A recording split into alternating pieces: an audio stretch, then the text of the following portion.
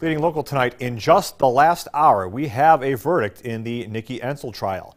We're going to go straight to Brooke Williams, who's been covering the trial. Brooke, what's the outcome?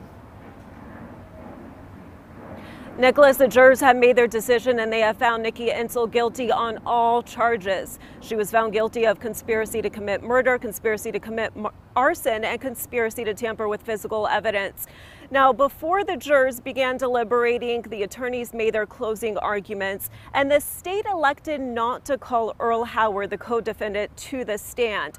Now, in his closing argument, defense attorney Thomas Glass said that the state making that decision raised questions, and if there are questions, then there can be reasonable doubt. Here's a portion of his closing argument and also the state's rebuttal. The conspiracy to commit murder is the big question. Why did we not have the alleged co-conspirator here to testify? He's the one guy that can give all the answers. Not here.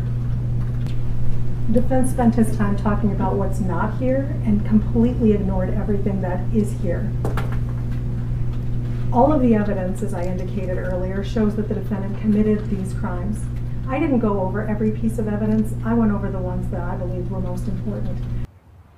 Again, after hearing those closing arguments, jurors found Nikki Entzel guilty on all charges. Now, though, a judge has ordered a pre-sentence investigation, and he expects that sentencing will take place within the next 60 days.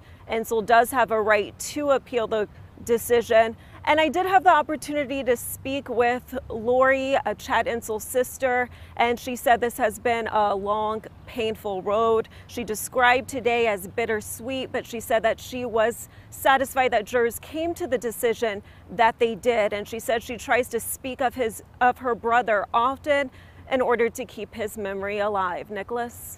Brooke Williams covering the trial from the beginning. Brooke, thank you very much.